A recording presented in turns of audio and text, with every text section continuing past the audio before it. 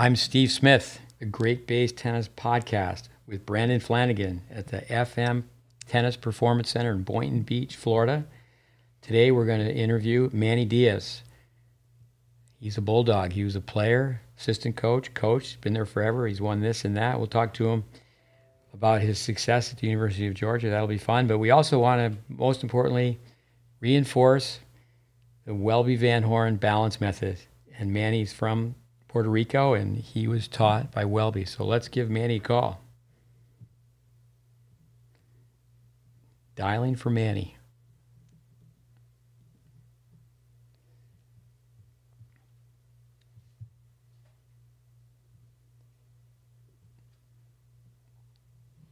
Got it? Here we go. Ring number one.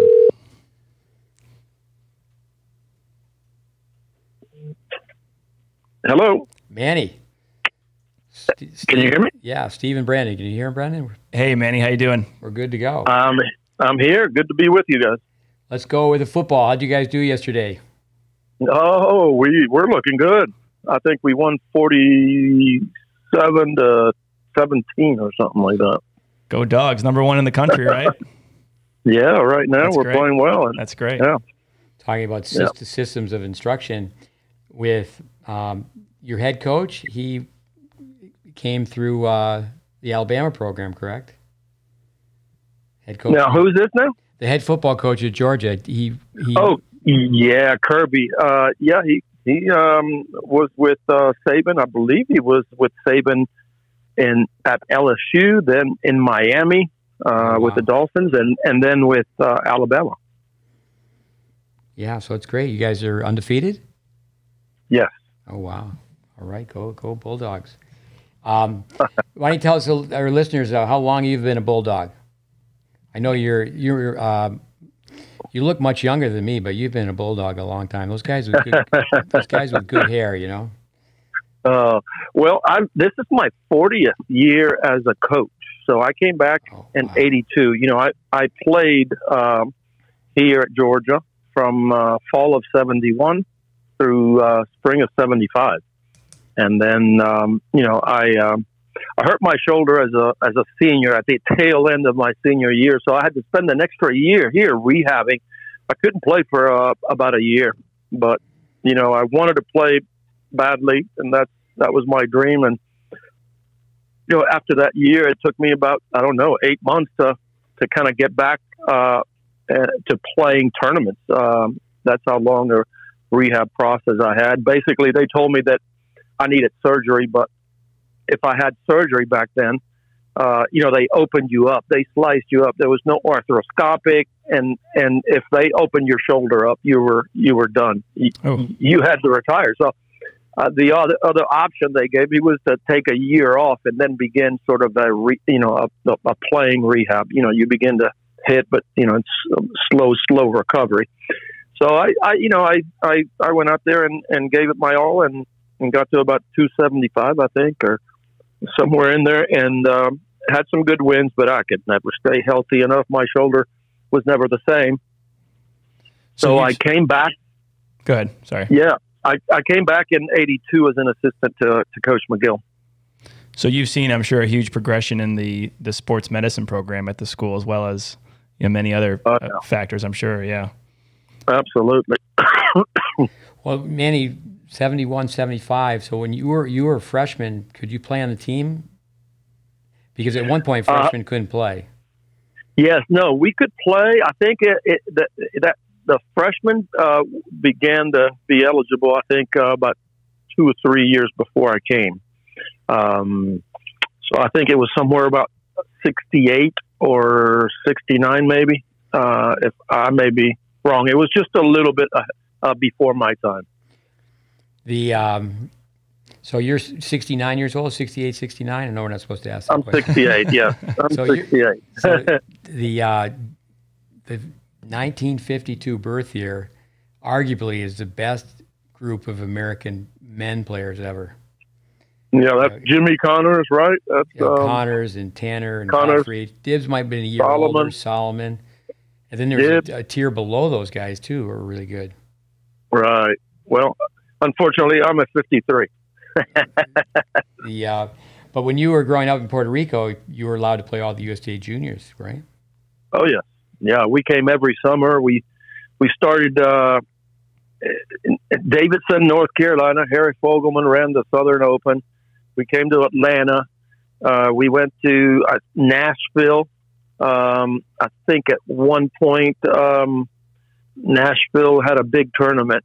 We went to the TVI in Chattanooga, Tennessee. We went then to Louisville for the National Clay Courts, and Springfield, Ohio, I believe it was, for the Westerns, and then to Kalamazoo. So we were over here for like 8 weeks. Oh, wow. Every summer. Got a chance to play Kalamazoo all 4 years. A great experience, and still have friends from that era. Any particular matches stick out from junior tennis? Gosh, I was a late starter, so basically I wasn't a great junior. I was just a good athlete trying to improve in tennis. It wasn't really until my last year of juniors that I became number 2 in Puerto Rico to Freddie De Jesus, who's number 1 junior player in the U.S. It wasn't until after my freshman year in college that I began beating Freddie and some of these other juniors that were, phenoms and great junior players. So I was just cutting my teeth in the juniors, taking a lot of beatings and learning from them. How many years were you the assistant under Dan McGill? How many years since? I was the assistant for 6 years. After my second year, I became the associate head coach as just a glorified. Really, he was just trying to keep me at Georgia, and it didn't take much. Having played at the University of Georgia, it was, by far and away where I wanted to be. But I was a total of 6 years his assistant.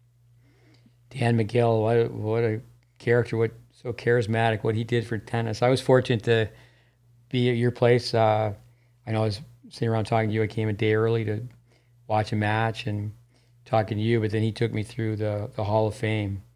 I've read his book. It's amazing. Brandon, he was with Furman, so he's been on your college campus. I think every kid should go see a dual match. It's like Davis Cup to go to your place. I remember playing the Southern Intercollegiates in the fall and being on court next to next to John Isner, and the way you would remember the way he sat on the benches. He kind of had to sit on the bench in a different way because he was so tall. He always crossed his leg the same way at the bench. Yeah. He still does. If you really watch him on changeovers, he always will sit down and immediately cross his legs. Yeah, but it's an incredible facility, and we had a lot of fun there. And it was great at Furman to play you guys really every year in the spring. Also, every year, yeah. I wasn't an everyday player and didn't get a chance to play a lot of matches in the spring. A late starter myself, but it was great to have that opportunity. It's great. Yeah, it's great. We play.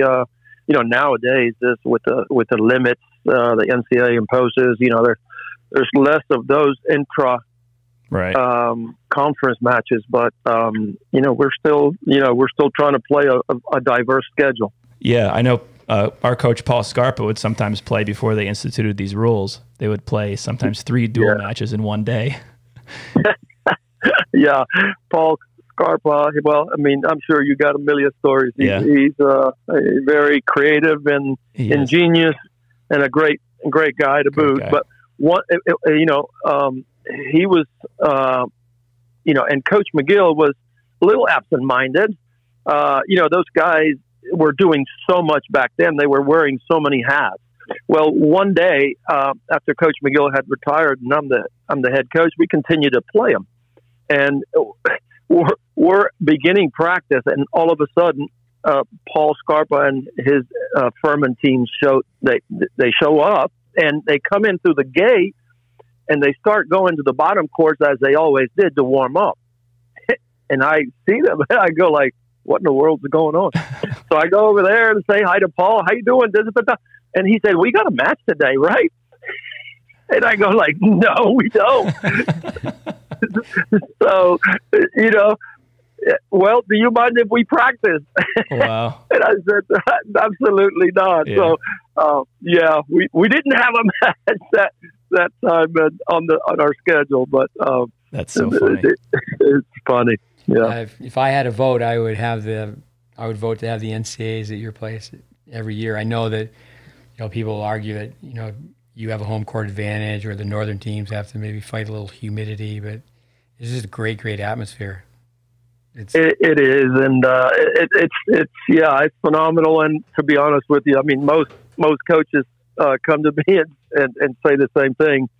But all we can do is say that we're here whenever the NCAA committee wants us to do it. We're ready and willing and able, and we continue to make improvements to our facility. Last year we inaugurated our new grandstand. It's got chairback seats all in the lower bowl of the grandstand, and we've got along with the Hall of Fame seating and the mid-court seats and the seats by court one and our clubhouse. We've got a lot of premium seating, and so it continues to improve, and we are breaking ground in our new 6-court indoor facility at the end of April when we get done with our regular season this coming spring. So, wow. We've fundraised $20 million, and it's going to be a great one. That's incredible. Can we just rewind a little bit to your playing career and maybe talk a little bit about your playing style? How would you characterize the way you played and go into that a little bit? Well, I would say that I was, mostly a serve and volley guy. I mean, back then, the courts were so fast, they weren't like today's courts. Now even grass is somewhat slow.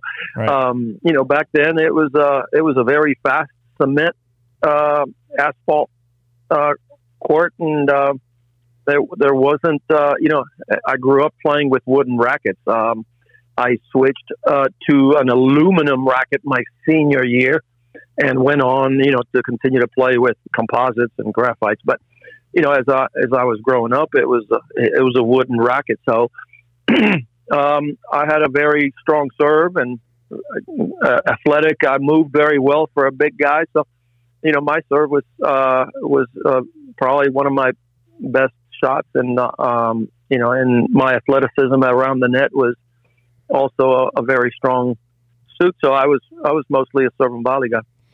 So now, as you've obviously the game is sped up, the courts have slowed down a bit. How have you been able to incorporate some of your playing experience, rushing the net with your players and the team? Have you found that to be something that you can do with them?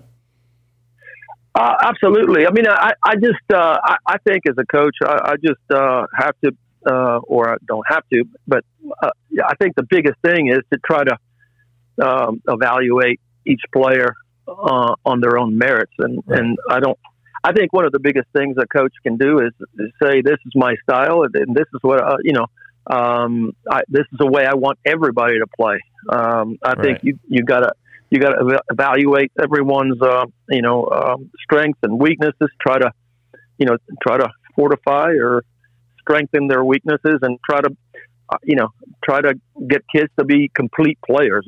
That's what I'm interested in, because you got to play some guys one way if you want to win, and you got to play some other guys completely different. So that doesn't mean that doesn't mean you completely change your game. I mean, you have to have a good belief in what you do well, but it's with the slower courts, you got to be a little bit more of a tactician, maybe. Sure.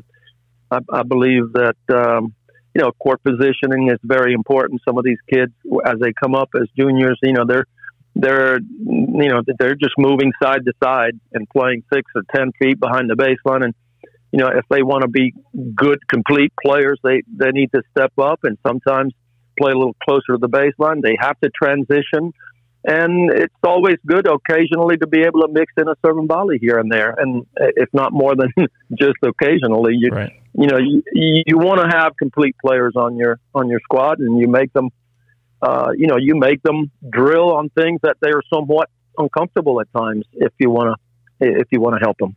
I think you could expound upon that with two Bulldogs, Pernfors and Isner. There's definitely two players with two different styles. Why don't you say a few things about those two guys? Well, they're the biggest thing with both of those guys, they're the two best competitors I've ever been around. They're both kids that love to compete, and the more difficult or challenging or nervous the situation, the hairier the moment, that's when they played their best. They just completely embraced those moments, both of those guys.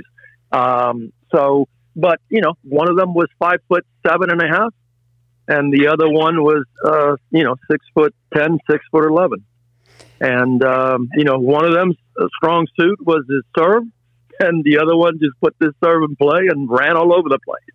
Pernfors, I was at Tyler Junior College for a decade, and Renato Figueiredo from Brazil, he lost Pernfors in the junior college nationals. Correct me if I'm wrong, but he won the NJCAA twice, and he won the NCAA twice, correct? Yeah. Won all four. He went 40-0 at the NCAA championships. Wow. Then he was in the finals of the French, right? 2 years, year and a half, 2 years later, yes. 97, 87, I believe it was. When I first started, learning how to play tennis and studying tennis, I watched a young George Bezekny. Those two guys played in the finals, right? Yes, and they were roommates. So we had, two of our players, our number 1 and 2 players, meet each other in the finals. That was an easy match to coach. We just sat in the stands and cheered for both of them. I remember watching George. I watched him in the 12s in Florida because I lived in the Boca Raton area. He was from Fort Lauderdale, and then I saw him in the NCAA finals. Then when I went back to Boca, and I was running an academy that he trained at, Robbie Seguzo, Carling Bassett, and I'll never forget. But when I hadn't seen him play since he was 12, and then all of a sudden it was a televised match, the NCAA final, Pernfors Bezekny, and it's like, you could just see, it just really stood out. See that he still played so much the same that he played when he was 12, and he was just so solid from the baseline. Oh, he still loves to play. I mean, he comes to Athens to visit, I would say a dozen times a year. He loves Athens, and every time he comes, he's always wanting to hit balls with somebody. And he can still, he was such a physical player. George was, he was a backboard back there. He was a strong baseliner. His forehand was phenomenal. And he just wore people down with his physicality. And he still gets out there, and he can hit with a 20-something-year-old, and they don't miss anything. I used to hang out with Warren Woodcock at the Boca Hotel. He was I don't know how he did it. He was the head pro at Forest Hills and the head pro at the Boca Hotel, and he had 2 7-month contracts, so he worked 14 months a year. But he coached He coached Peter Fleming, and I remember telling Peter, I said, I'm taking, because I was hitting with Peter, and I was just not good enough really. But I said, I got an idea, because I took lessons from Ed Foster. And his son Tommy. I said, why don't you just practice with Tommy and just hit to his forehand? Yeah. And they said, just make him stand in one place and just hit to his forehand, and that's what they did. Yeah, Tom had one of the best forehands I've ever seen. Very natural forehand. Yeah, like a Jimmy Arias, just circle, clean top. Let's go back in time. Welby Van Horn. Tell us a little bit about Welby. As you know, you were taught to play by Welby. I was taught to teach by Welby, and we're trying to carry the torch for the improvement of tennis teaching. And again, there's a big difference between. You're basically starting kids at 18, and I spent so much time starting kids at 8. It's kind of a different line of work. But I I really think that the Welby Van Horn balance method should not be forgotten. Absolutely not. I mean, that's something that I don't think will ever go out of style, especially, for beginners. I think it's the best way to start young tennis players. I mean, his system of coaching, his system of learning, from the start with, balance, grips, strokes, and strategy. That method, I think, still creates an unbelievable base for anybody. Yeah. As the game progressed, and because I was a junior, and again playing with wooden rackets at the beginning, and it was a linear, sport, and everybody mostly hit the ball flat. I mean, you had Laver maybe creating more spin than anybody, but Welby was just such an intelligent person. I mean, and he could break down the game in no time. He wasn't the most patient person with you, but he somehow, with his lack of patience, and I mean that not in a bad way, he would find ways to irk you, to really challenge you, to I was always trying to hit the ball too hard, and he would just throw his racket down. Or if I didn't get a concept, sometimes I left the court completely frustrated, and sometimes, almost in tears. But he somehow got me to come back so focused on overcoming what he had criticized. That was his gift, other than his system, which he could, teach so well. And all of his pupils, you can see them hitting 5 courts away, and you go like, that's a Welby Van Horn pupil, as you know. Just, classic strokes, the balance, the anchor foot, the pivot foot, and that follow through was the same on just about everybody. And, as a player, once you got pretty good, I was one that kind of liked the challenge, things. And I would go, why can't I do that? I'm seeing Connors do that. Or I'm seeing Laver, because we used to have a big pro tournament, right? Laver came, Rosewell, Hode, all of the top players, Ash, Stan Smith used to leave me his old tennis shoes after the tournament, by the way. We used to ball boy for all those guys. And so, when the tournament was over, I would start imitating a certain player. I don't know, Nastase or Smith or on his serve. And I said, well, and he would go like, what are you doing? And I would go, well, Laver serves like this, or Laver, follows through like this on his forehand. And his standard answer would be, well, Laver has hit 1 million more forehands than you. Wow. He can break those rules. He can pull away from those rules, but you can't. You're not ready. And he was right. So, while the game, and I'm saying that because while the game has evolved, a lot of his teachings still hold true. You could say, well, the modern forehand has evolved, and the follow through is a lot lower. And he was one that actually took time to see that, right? And not because he couldn't see it, but because he still believed that kids at the early stages are better off learning the proper way, right? The classic way. Yeah, one thing with Welby, with a system for teaching beginners, I agree. I don't think there's any better way to approach it than how he started with, no racket in your hand and just standing at the service line with him, and he would just show you how your body would be in the ready position, unit turn, the step, the follow through. But I spent a lot of time with Welby, and even to the point in his 90s at the nursing home. But I want to ask what happened with you in particular on the forehand side, because Welby had what he called the beginner's grip and then the championship grip. And at his time, 3 out of the 4 Grand Slams were on grass, and by the second week, the players were wearing spikes. And like, say, someone like Freddie DeJesus, a lot of Welby's players were so good in the early age groups. Did you make that change from a beginner grip, which was an Eastern, to more of a continental or composite on your forehand? I actually, on my forehand, no, I went from, the Eastern to, I didn't go semi-Western, but if I went anywhere, I went a little bit the other way. Yeah. Because I saw the game going that way, and, I was trying to generate a little bit more spin. So I went I wouldn't call it a semi-Western, but I went towards it. Let's put it that way. But Welby, actually, we have to get Ed Weiss on as well. He wrote the book. Yeah. And I've spent quite a bit of time with Ed.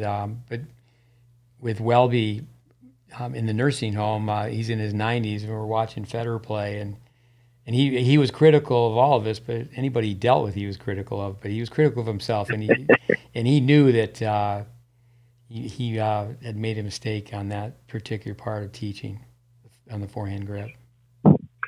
Yeah, I mean, I remember when we were young, and Chrissy Everett came out, Jimmy Connors came out with a two-handed backhand. I mean, and he fought. He fought the two-handed backhand forever, but then he saw the benefits of it. So I think same thing with the swing volley. He was. That's right. Yeah, go ahead. No, I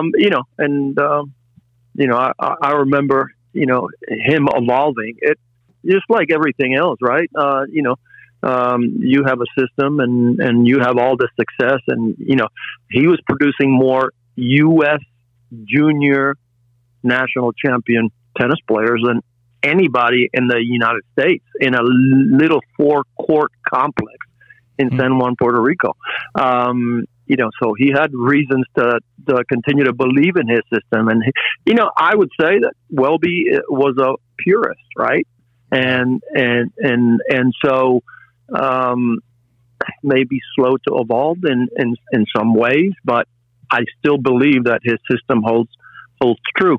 Has some things changed? Yeah. Can you improvise a little bit more on certain facets of the game? Absolutely, and I think he did in his latter stages.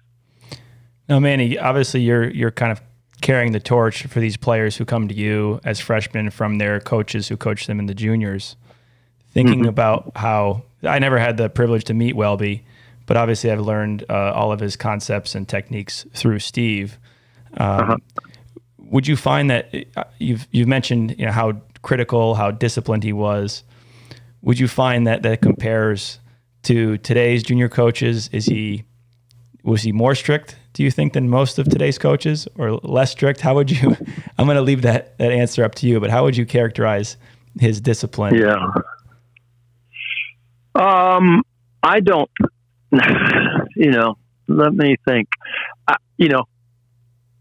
If there's one criticism, and I don't mean the very best junior coaches nowadays. I just think too many coaches, let's put it this way, too many junior coaches are way too tolerant of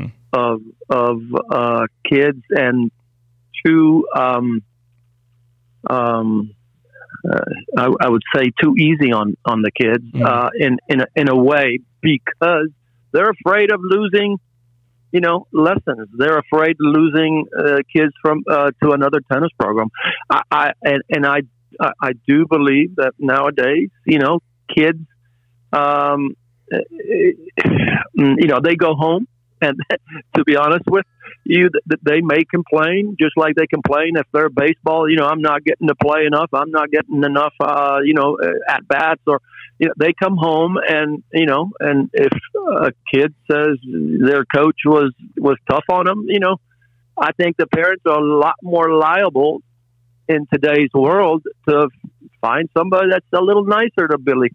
Right. Instead of going like, well, there's a reason, we're, discipline, and and practice and coaching is not about, somebody just being nice to you all the time.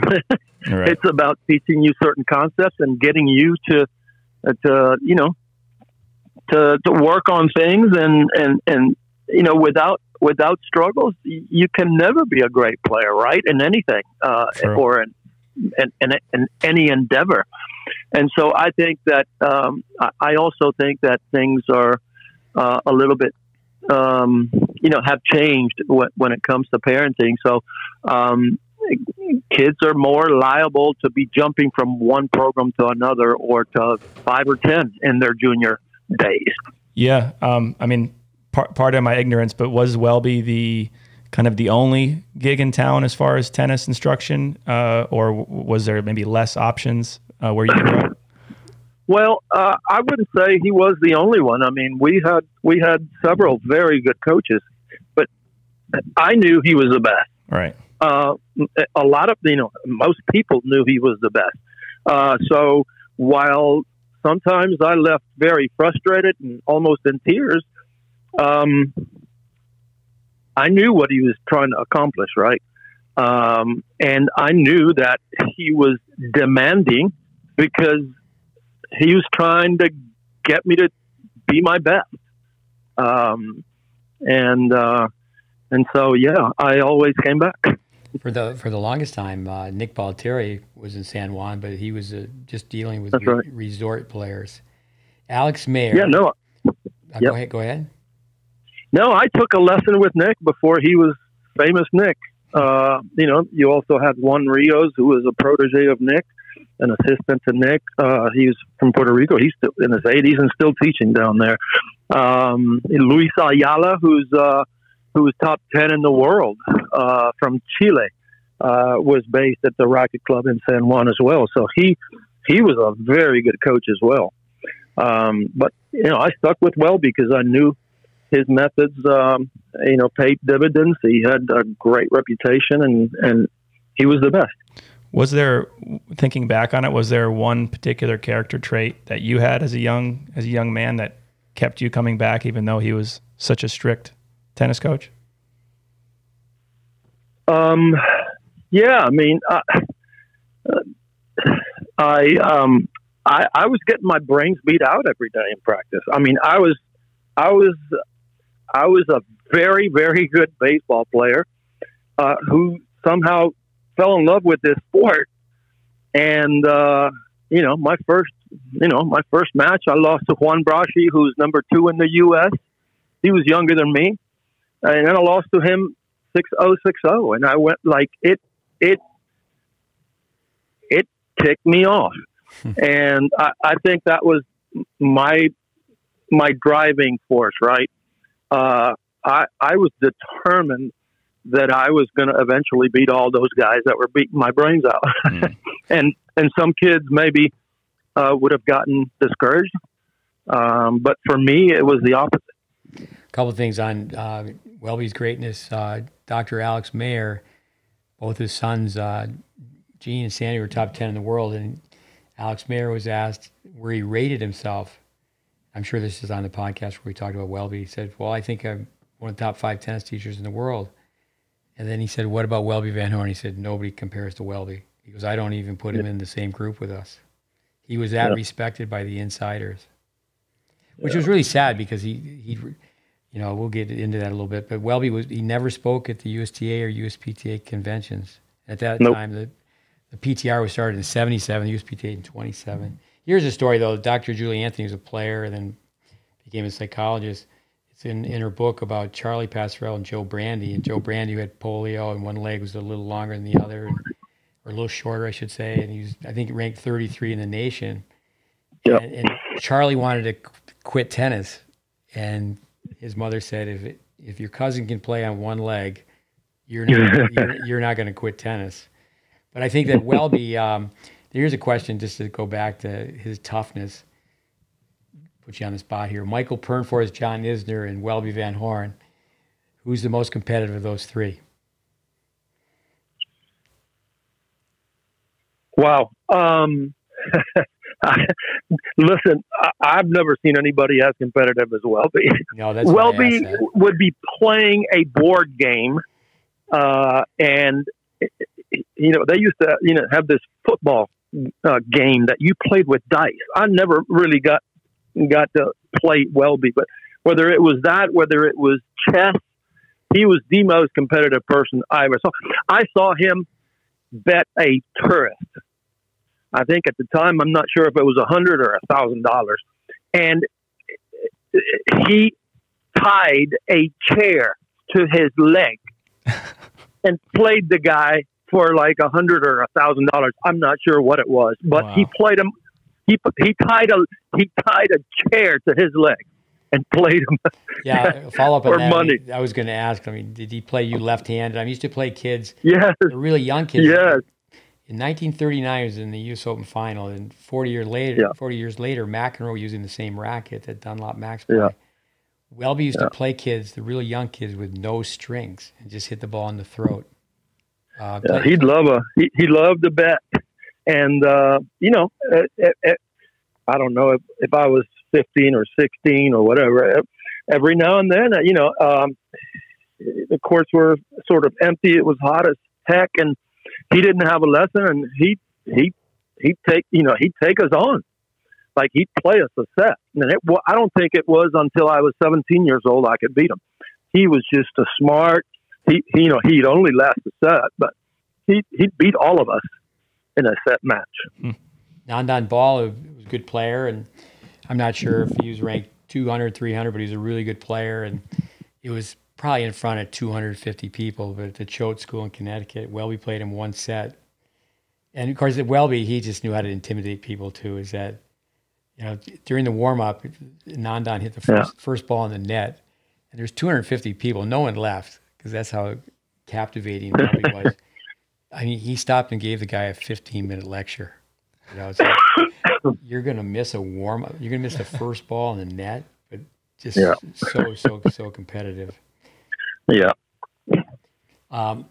Dan Goldie, I had a chance to talk to him just this week, and he won the NCAAs in '86, and then he played 3 years. He got to be 27 in the world, got the quarters of Wimbledon, beat Connors. So he went back to see his old coach, Jack Shore, who's in his late 70s, still teaching. And Dan said to him, because he just taught him balance and said, hey, people are trying to swing too fast and do too much, and you got to have balance and be relaxed. And so he asked Jack Shore, he said, where did you learn this? And he said, well, I was on a vacation and I started watching this old guy teach tennis, and I just said, the heck with my vacation. I'm just gonna watch this guy teach tennis the rest of the week. And if you remember Dan Goldie, obviously he hit the ball really well. Oh yeah. I saw him play here at the NCAA. And he was a great player. Welby had a way. But, I don't know what else to say. He was a special guy. I think that to paint the picture, 4 courts, my understanding, obviously I wasn't there, but you had to hit the backboard for 30 minutes before your lesson, and then after your lesson, I don't think you could do this today, you'd shadow swing in front of his pro shop window, and if you weren't doing what he wanted, like just over and over again for 30 minutes, shadow swing a low backhand volley, he'd bang balls at you. Oh, he wouldn't teach you a lesson unless you were on that backboard. Like you had to earn it. And if you weren't getting his concept, you didn't hit a ball. I mean, he'd actually have you in front of those big windows, doing it correctly, right? And he was thorough. Go ahead. I was going to say, Frank DeFord wrote that article in Sports Illustrated. His system was so simple, is the older kids could teach the younger kids, correct? I agree. And once you knew that system, I mean, everybody that came up with me, I mean, I guarantee you, they could teach it. They could, in front of a window, they could do what we did 40, 50 years ago, to to a T. It's pretty remarkable.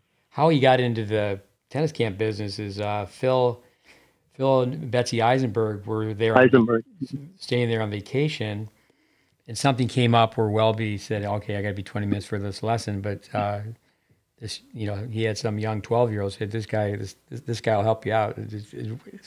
Phil Eisenberg tells the story. He's looking around for what guy, and he goes, "No, this guy. This 12-year-old kid."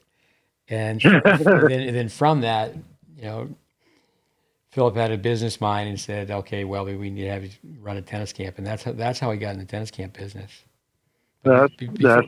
Before that, it was pretty just private lessons, correct? That's correct. He never taught clinics. Never taught two people at once. Maybe tourists, and his wife or whatever, but he never ran clinics to make more money. He didn't care anything about that. Not that he didn't care about money. He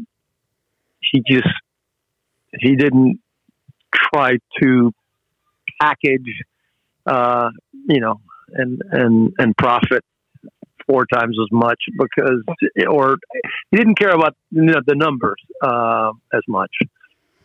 I was trained to teach tennis by Dennis Vandermeer, and I asked Dennis who else he would recommend to study under, and he mentioned Welby, and he said he's the best junior coach in the world, but he's the worst resort coach in the world because you may take 3 lessons where you don't hit 1 ball.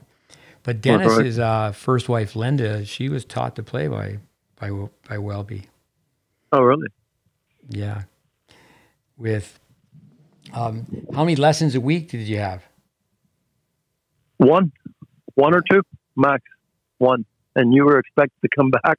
And he gave you, this is what you need to work on.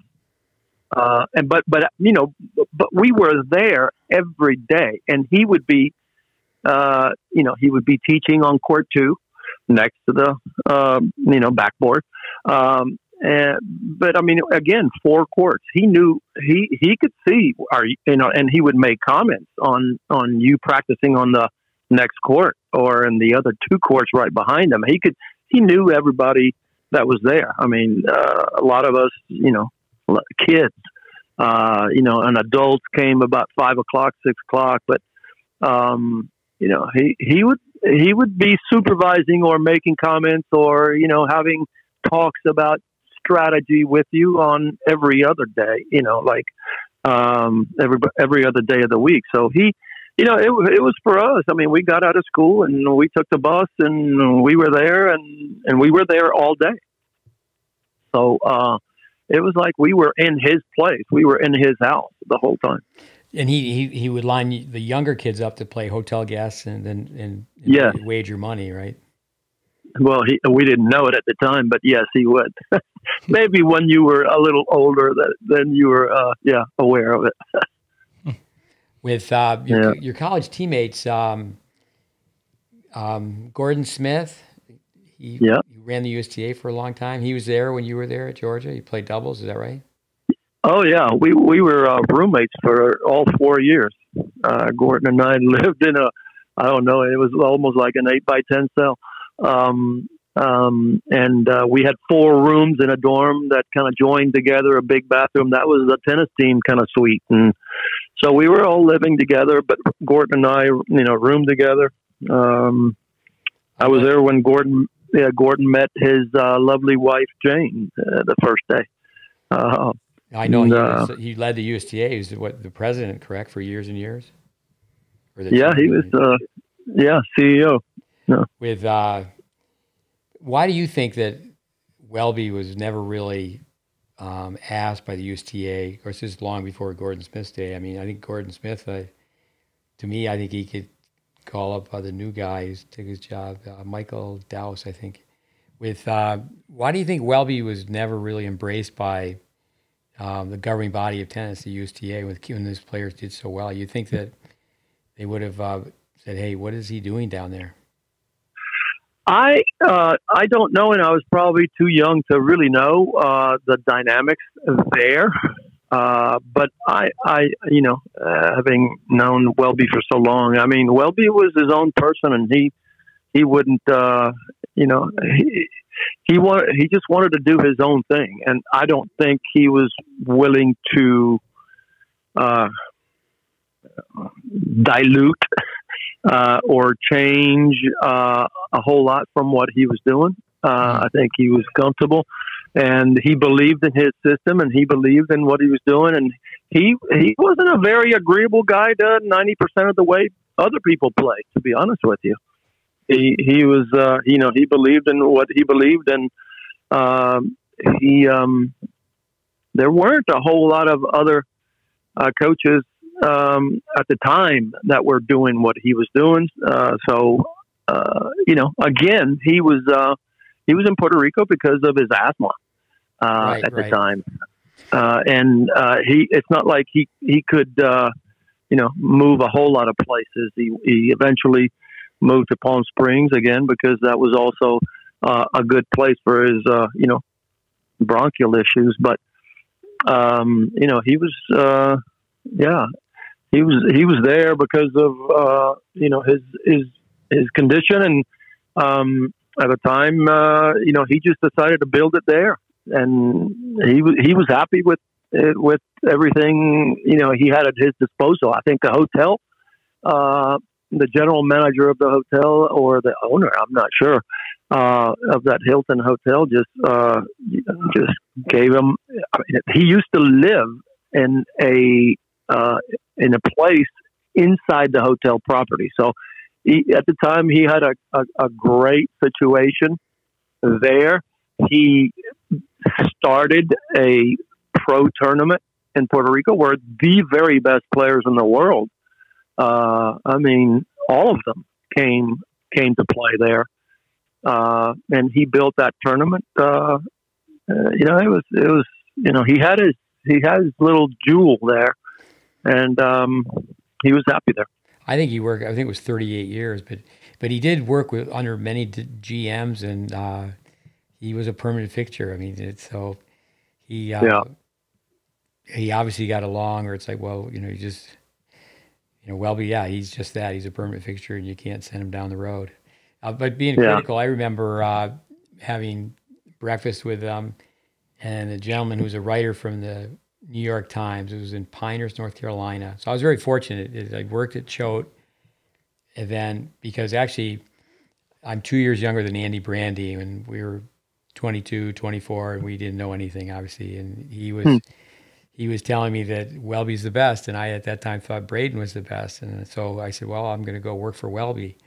And then I was very fortunate. I just thought my plan was just to be with him that summer at Choate, but then he went to Pinehurst, North Carolina with his camp, and my parents had retired near there and right next to the place. And then he went to Boca, and at that time I was running a tennis academy in Boca. So I spent a lot of time around Welby. But anyway, this writer from the New York Times, he was there because Borg, history-making run at Wimbledon, and I can't remember when Victor Mai had him on the ropes, but Victor, he took some lessons, as you know, from Welby, and then he went to Holland, Michigan.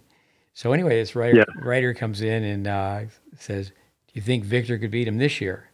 Because he's got such a big serve. And that's before they changed the grass. And Welby said, well, and he just tore his game apart. Yeah, he just because Welby would look at anybody's game, you know, like say Borg on the backhand volley, or like a Tiafoe today on the backhand volley. He would just go. And I remember asking you one time, how much more money would Isner have made if Welby had taught him to hit the backhand volley? That's right. When he was a little kid. I mean, I guess that's a question I could ask you. What do you think John Isner's game would be like? I mean, you would start him at 18. What his game would have been like if he was taught by Welby? Well, hard to say. I think John's forehand is a very natural stroke. Certainly, his backhand has improved a lot from his junior days, and even as a pro has improved a lot. But yeah, his backhand volley grip, I tried, but yeah, there's only so much you can do after you've been playing for a long time and you get to 18. You can modify, you can make minor changes, but you can't retool completely. Yeah. I remember,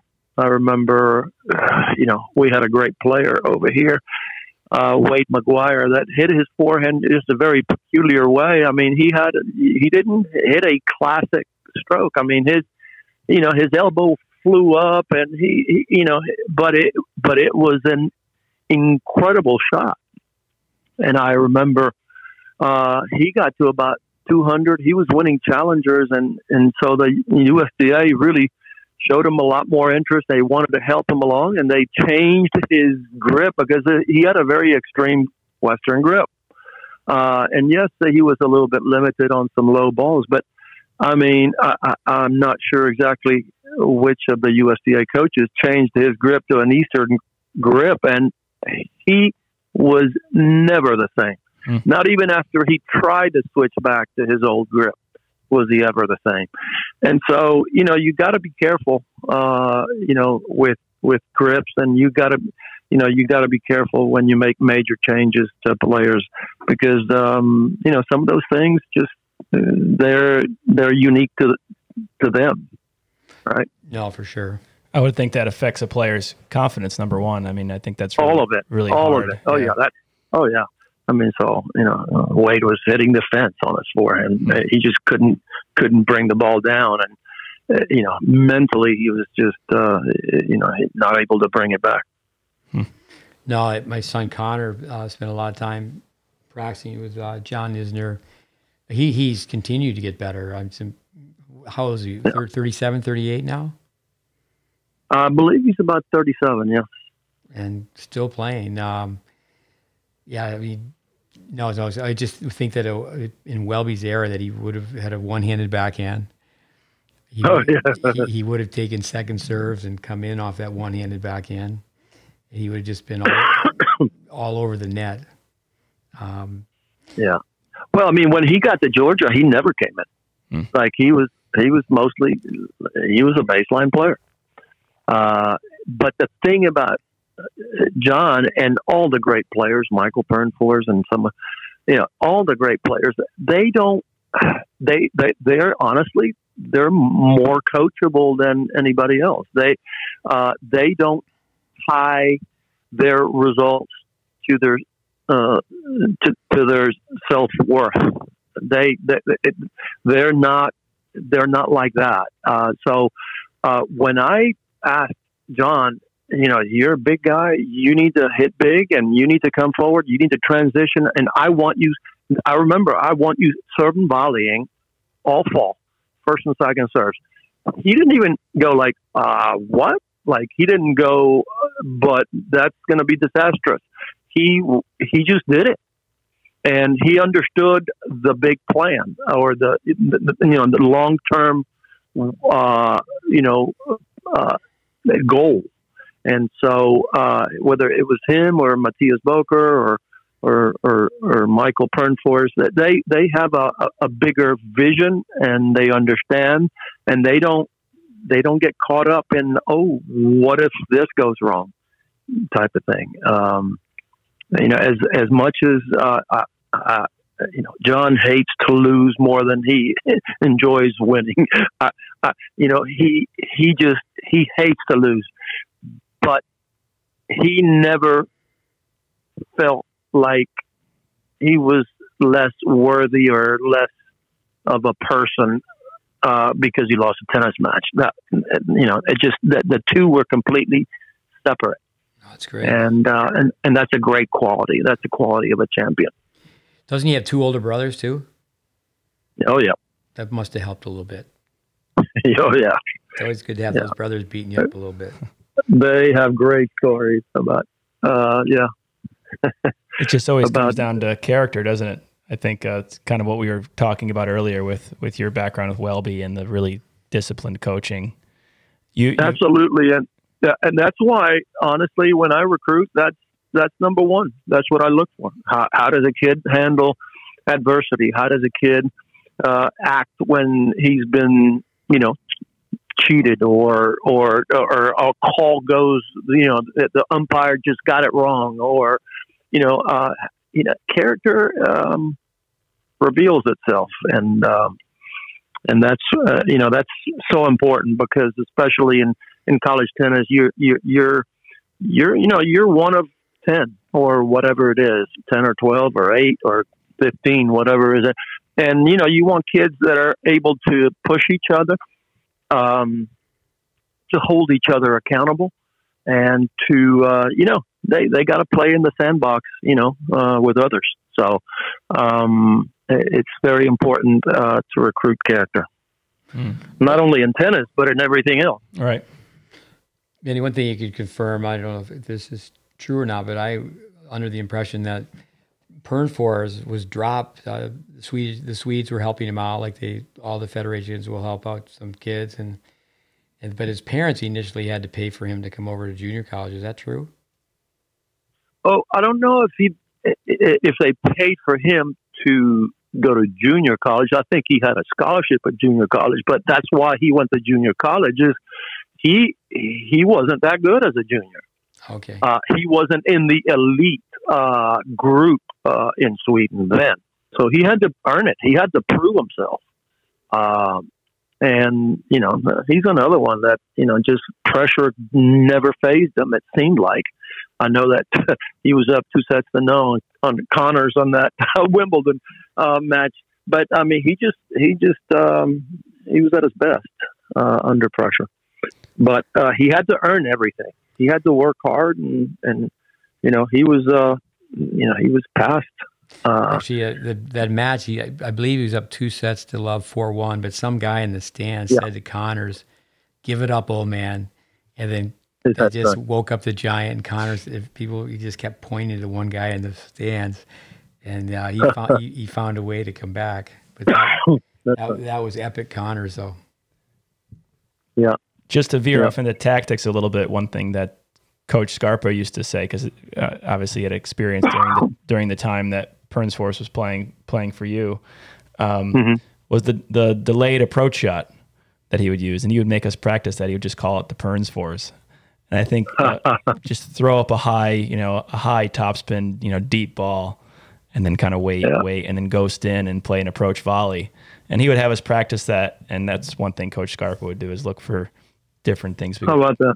Practice, but I think it's a tactic that some guys could still use today. I don't see it that often, though. Yeah, I agree. And and Pernfors was very aware of what his strengths and weaknesses were. Right, he had a heavyweight forehand, but his backhand he couldn't generate that much spin, so he had to keep it up or had to keep it down. He had a great slice as well, but one of his best shots was his backhand topspin lob. I mean, he would fake that passing shot, or he would be dipping some passing shots, but one of his better shots, because he didn't have that much of a powerful backhand drive, right, was that topspin lob, and he used it on both sides, but he was smart. He was a very smart player. With yourself, such a lengthy career at Georgia, for you and your players, your assistant coaches, what's it been like to be around the other coaches with the other sports? Oh, it's always great. I mean, we learn from each other. We meet a lot. We talk a lot. We just have had just phenomenal folks around us all throughout. And that's always, I mean, I always look to learn. I mean, when I was a young assistant and heck, as a head coach even, I mean, when we had the NCAAs here, I would go see Glenn Bassett run his practice with his team. I would, I would want to watch Dick Leach and Dick Gould, and I just saw the great coaches, and I knew they were great for a reason. So it was my job. I mean, I've always said the day I stop learning from others is the day I need to retire. It's important to always be learning. It's often said that the SEC is the toughest conference right now. Why do you think that is? Yeah, I don't know that there is a reason other than, competition breeds, breeds excellence. And I think, for many years, obviously, we've had a very good team and a very good program. And I think that other programs and they want to compete, they want to be competitive, and they have improved their facilities. They have hired great coaches, and we've got a great group of coaches, very high standards and in great facilities. And nobody plays for second place. Everybody wants to be the best. So it's very competitive, and I think we make each other better. Let me ask one more question. Maybe Brandon has another one as well. But with wrapping it up, we have a lot of parents that listen to our podcast, and they'll drive to tournaments or practice and listen, have their children listen.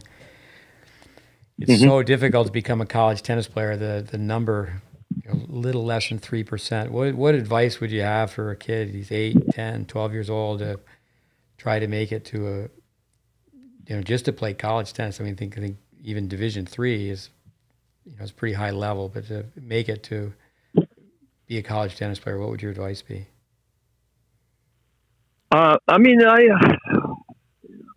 There's nothing that's going to beat, hard work. It really boils down to how badly you want it. If you love the sport, if you enjoy the sport, you don't mind working hard, set some goals, make sure you're getting good coaching and good direction.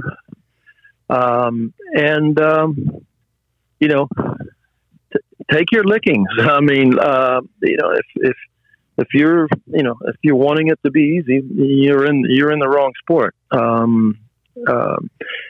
Tennis being an individual sport is I get it, where football and basketball in some ways is more attractive because you're with your peers, you're with your friends, you suffer together. In tennis, it's a little bit more, you suffer kind of by yourself. So it takes a special person. But tennis is such a rewarding sport. It's a life, it's a sport of a lifetime. I don't agree with, the statistics are the statistics, but I think if you really love the sport, if you, enjoy the game and you make up your mind to be good, I think you have a good shot at it. No, that's a great answer. Why don't you wrap it up, Brandon? One more question. Thanks, Manny. Sure. Yeah. You mentioned lifelong learning a minute ago. I think it's got to be one of the number one qualities of a great coach. Any particular books or book that comes to mind when you think of, if you were to recommend a book for young coaches or, potential, a person, a coach who wants to get into the college game? Is there anything that you really kind of enjoyed reading and rereading over the years you could recommend? Well, I have a big library of positive thinking books, magic of thinking books. The Magic of Thinking Big, pardon me, is a book I just gave one of my players. The Magic of Thinking Big made a big difference in my life. Master Key to Riches. There's Maxwell Maltz wrote a book. I forget the title now. But Cybernetic. That was the book. That was the first book I read. I think we talked about this, Steve. At one point, Psycho-Cybernetics. Read that book as a senior in high school. I think that was one of the most influential books I read early on, and it really made a big difference. I'm always looking for a good one. So. If you got a good one, pass it on. No, it's been great to talk to you. Those are some of my favorites. Anyway, that's great. Yeah. Oh, thank you. You guys have a great mascot, the Bulldog. You can't go wrong with the Bulldog. That's right.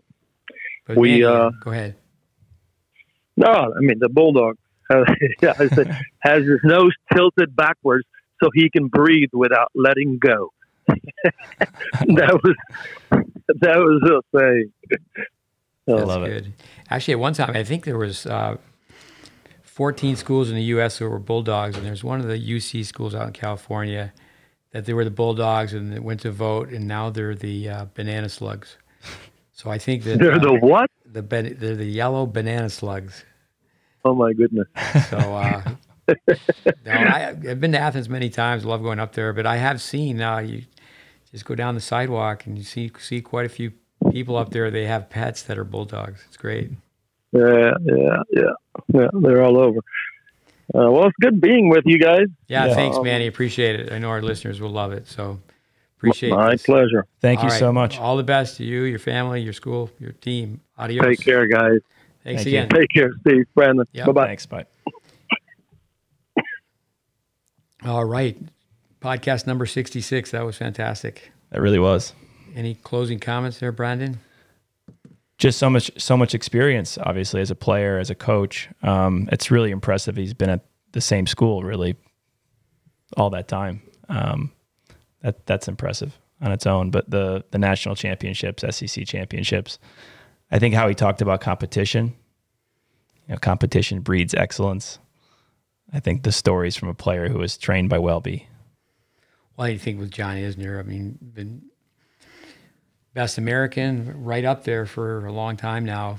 I remember being up there and asking questions. And so you think about it, so he shows up, he's 18. I'm going to guess he's 18 when he's a freshman. And so now, I mean, 18 years later, so his life has doubled. And he's got to be 36, 37, as he said. And those guys are big buddies, and they communicate all the time. And but just think the chapters that someone goes through. I remember where Manny was telling me that, John just had to, he said, go fishing for a while and you got to come back and then you got to just get in the weight room. Because he really, really had to strengthen himself when he came in, had to grow, the expression grow into his body. Right. But I think that's one thing of many. He could name out 100, but the relationship that he has with his players, but the relationship he has with John Isner is obviously very special. But everyone, thanks for listening. 66. Thank you, guys. We'll talk to you next week. Adios, amigos. Adios.